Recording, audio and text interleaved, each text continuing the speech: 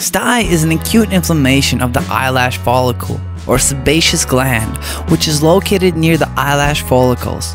Such unpleasant disease can cause some discomfort and desire as soon as possible to get rid of it.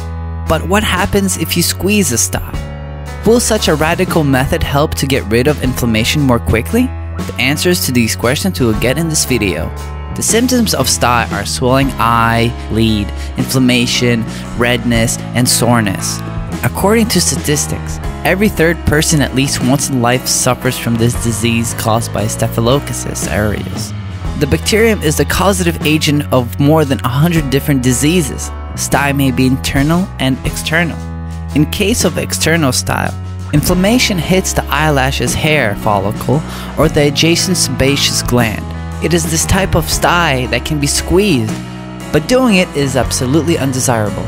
After maturation of the eyelid abscess, which is the main manifestation of stye, in any case, you must not squeeze it, because it can cause serious complications for your health.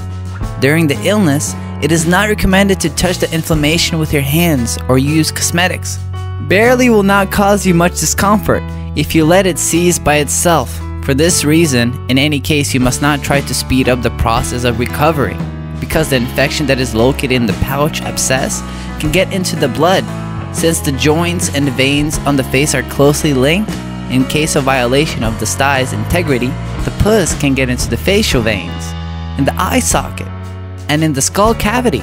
It also threatens with loss of vision, blood poisoning, meningitis. That's why if the barley has been squeezed or damaged, do not delay the visit to the doctor. At the first sign of occurrence of stye, it is recommended to consult a specialist because self-treatment can harm health. The channel Hello Answer, only the most interesting facts in an available format. Subscribe.